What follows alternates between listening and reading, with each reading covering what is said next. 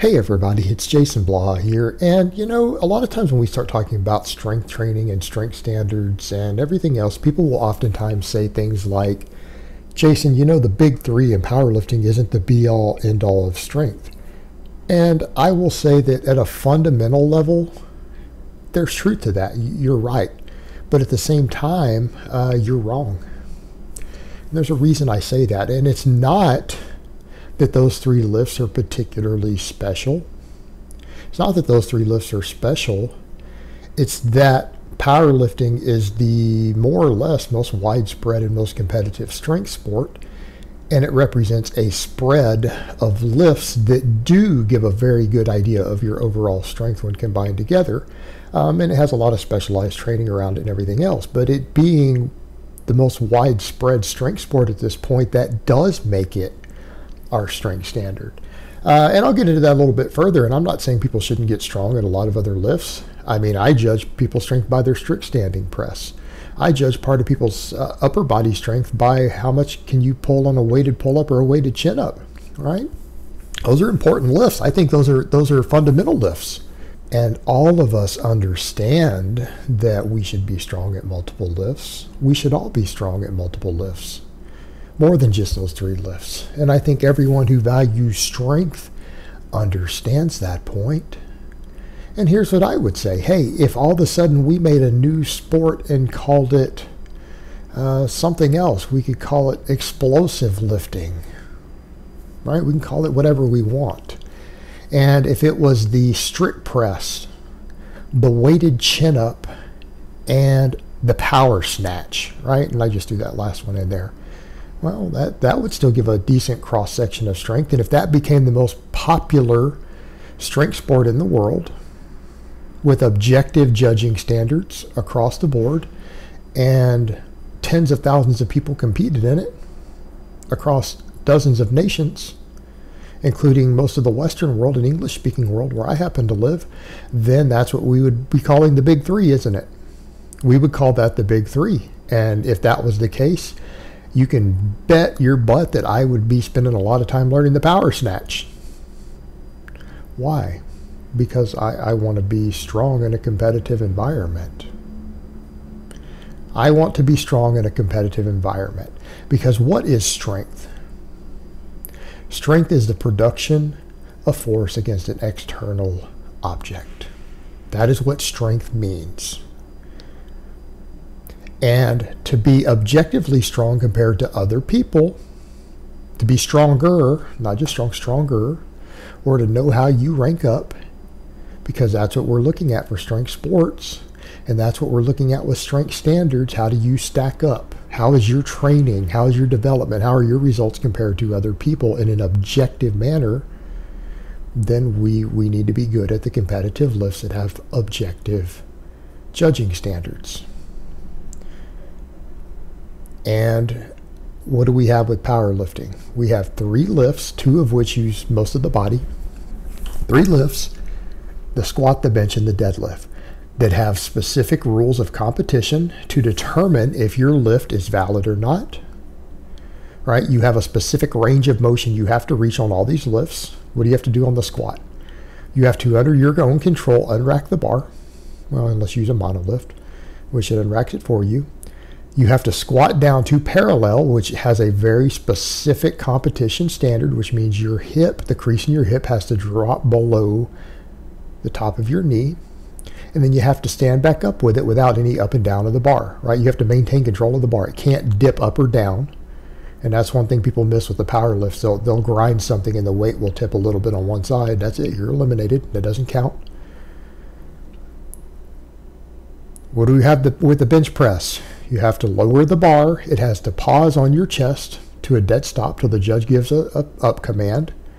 And then you have to lock it out without your butt leaving the bench and without your feet moving, without any up and down of the bar, and without heaving the weight, right? And neither side of the bar can tip until it's locked out where your elbows lock. What's the deadlift? You have to lift a barbell off the floor with no hitching, no pressing against the leg, and no bouncing on the way up or at any point during the lift. Can't bounce it. until your shoulders lock back at the top. Your knees have to lock out, and then your shoulders have to lock back. It means your shoulders have to go behind the hips. And then you have to be able to set it back down while still holding onto the bar. All right? We have objective standards to which we can compare different people, so that different people can be compared on 3 different lifts. Now, we could argue that the bench press is, well, it's just an upper body lift, and it's more specialized. It favors people with shorter arms. Well, the deadlift favors people with longer arms. That's kind of one of the interesting things that the deadlift throws in. It balances out your overall strength, doesn't it? Because if we talk about genetic leverages, people who are good at the bench genetically tend to be slightly worse at the deadlift, and vice versa. They kind of cancel each other out in terms of leverages, don't they? So if you can, to be good at both, you have to be really strong, right? You have to be legitimately strong. Some dude with ape arms is going to have a good deadlift while being bad at the other two. A guy with really, really short arms is going to really struggle to get his deadlift up, but the bench will come easy to him, right? So they counter each other out. They're a good balance of lifts, and we have objective standards to compare them. And 2 of those 3 lifts, which are the 2 most important to your total, which determines if you win or lose a meet, use pretty much the entire body. Only one of them only uses half the body, and it actually accounts for less of your percentage and chance of winning. Well, that's pretty fair. That's pretty fair.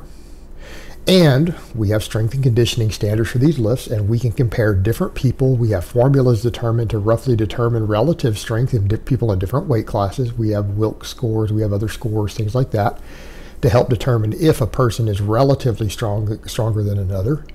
Because we know body weight multipliers don't work for that. They favor short people, and they disparage tall people. So no one uses those. We have formulas for that, and therefore we can compare the amount of strength different people have. Because strength is what? The production of force against an external object. I mean, if we wanted to pick just one lift to determine strength, deadlift would probably be it. Although, again, it favors people with longer arms. But the point is, we have an extremely popular strength sport that uses 3 different exercises as a proxy for strength. Now, we could argue reasonably that some of those have ambiguous range of motion. Why parallel on the squat? Why with deadlifts do we have to use standardized plates at that height? Couldn't it be 3 inches lower or 3 inches higher? Sure, it could. But that is what we have as a standardization for strength in a competitive environment. So yes, they are very much a proxy for determining how strong you are. Does that make them the be-all, end-all? No. But it damn sure tells you a lot about comparing 2 different people's strength, doesn't it? You could take their 3 power lifts, or what they lift in a competitive environment under those rules. It doesn't have to be at a comp, but under those same rules. And you could determine roughly if a person is stronger than another. It is a good comparison. It's a valid comparison of strength. And I'm not necessarily saying that because I'm a power lifter. I'm a power lifter because I like strength. I'm a power lifter because I want to do strength in a competitive environment, and that happens to be the largest field available to do so. Let me state that again. If strength lifting, which is a smaller strength sport, much, much smaller, became the dominant strength sport, that's where I would go compete. That's where I would put my focus. That's what we would be talking about, and rightly so. Why? Because it would be the most popular and most widespread strength sport with a set of strength standards. Does it make it right now better or worse than powerlifting for this? No. It just has slightly different lifts, slightly different sets of rules, slightly different rules for weight classes, but it makes everyone follow the exact same rules. Again, it sets up a standardization for determining strength between 2 different individuals, to where we can have an apples to apples comparison of their strength. So all of these things are valid comparisons of strength. And it's always interesting to me that people don't seem to grasp that. Just like we could say that in America, there's a couple different good judges of overall athleticism as far as athletics go, right? We could say basketball, right? We could determine if someone's a pretty good athlete by how good they are at basketball or how good they are at football. or baseball, because these are the most popular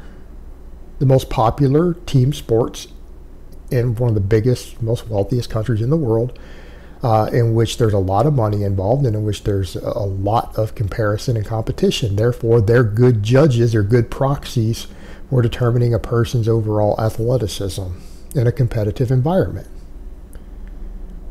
And that should make sense to people when you look at it from that perspective, whereas in more at the world level, it might be something closer to soccer, or what a lot of people would call football, different from American football. It's a proxy for a set of skills. In that case, maybe athleticism, overall athleticism through a number of different domains. Powerlifting is a good judge because of the large-scale competitive nature and structured rules of it, of determining the strength of an individual, one specific performance attribute. And so, yeah, it kind of is the be-all, end-all of it, purely for that reason. And if 3 other exercises were picked, 3 completely different exercises, and that was the most popular strength sport with standardized rules, then we would use those 3 instead, and I would be totally happy with that, and anyone who's reasonable would be happy with that as well. All right, guys, but that's really all I have to say on that today. I hope it's been informative, and I will talk to you guys next time.